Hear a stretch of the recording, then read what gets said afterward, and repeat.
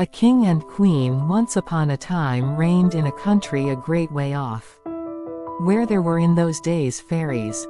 Now this king and queen had plenty of money, and plenty of fine clothes to wear, and plenty of good things to eat and drink, and a coach to ride out in every day. But though they had been married many years, they had no children, and this grieved them very much indeed.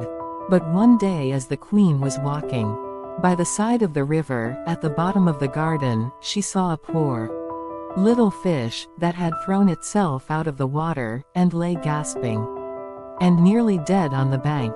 Then the queen took pity on the little fish, and threw it back again into the river, and before it swam away, it lifted its head out of the water and said, "I know what your wish is, and it shall be fulfilled. In return for your kindness to me you will soon have a daughter." What the little fish had foretold soon came to pass, and the queen had a little girl, so very beautiful that the king could not cease looking on it for joy, and said he would hold a great feast and make merry, and show the child to all the land. So he asked his kinsmen, and nobles, and friends, and neighbors. But the queen said, "I will have the fairies also, that they might be kind and good to our little daughter." Now there were 13 fairies in the kingdom, but as the king and queen had only 12 golden dishes for them to eat out of, they were forced to leave one of the fairies without asking her. So 12 fairies came, each with a high red cap on her head, and red shoes with high heels on her feet, and a long white wand in her hand. And after the feast was over, they gathered round in a ring and gave all their best gifts to the little princess. One gave her goodness, another beauty, another riches, and so on till she had all that was good in the world. Just as 11 of them had done blessing her, a great noise was heard in the courtyard, and word was brought that the 13th fairy was come, with a black cap on her head, and black shoes on her feet, and a broomstick in her hand, and presently up she came into the dining hall.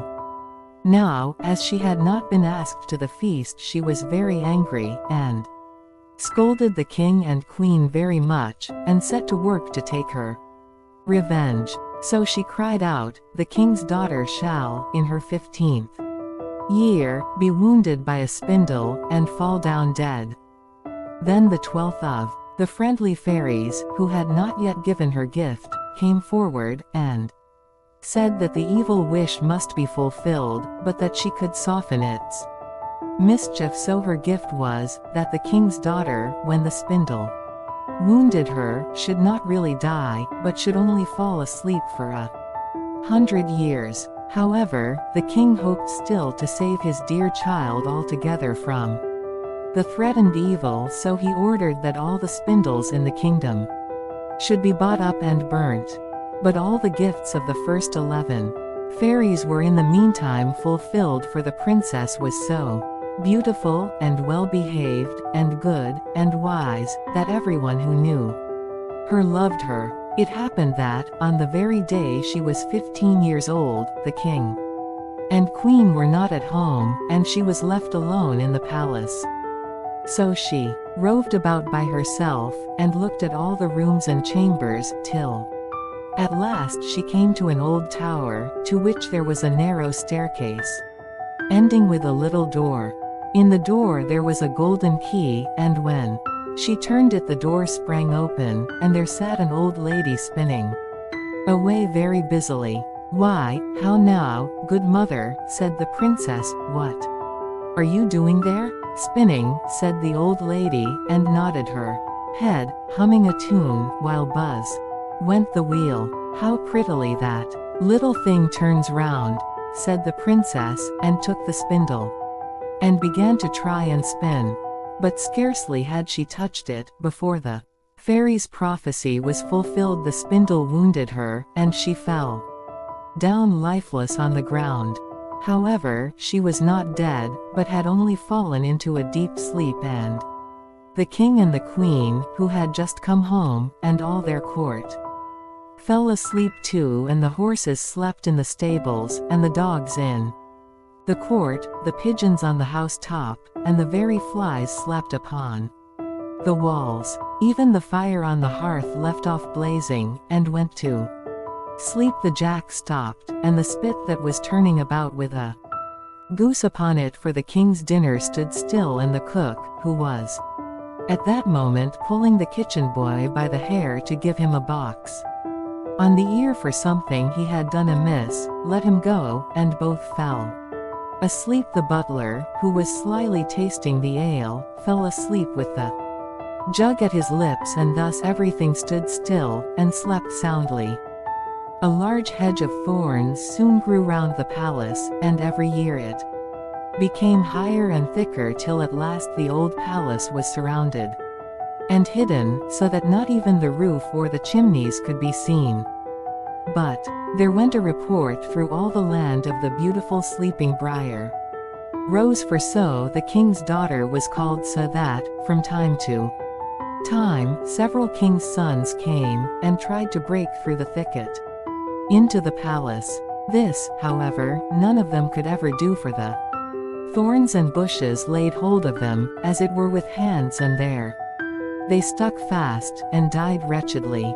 After many, many years there came a king's son into that land, and an old man told him the story of the thicket of thorns, and how a beautiful palace stood behind it, and how a wonderful princess, called Briar Rose, lay in it asleep, with all her court.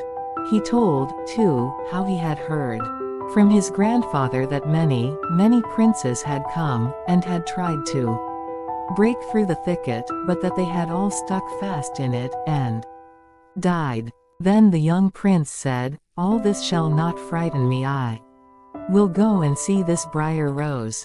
The old man tried to hinder him, but he was bent upon going. Now that very day the 100 years were ended, and as the prince came to the thicket, he saw nothing but beautiful flowering shrubs, through which he went with ease, and they shut in after him as thick as ever.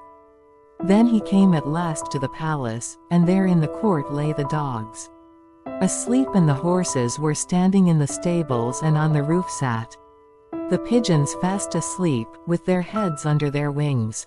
And when he came into the palace, the flies were sleeping on the walls, the spit was standing still, the butler had the jug of ale at his lips, going to drink a draught, the maid sat with a fowl in her lap ready to be plucked, and the cook in the kitchen was still holding up her hand, as if she was going to beat the boy.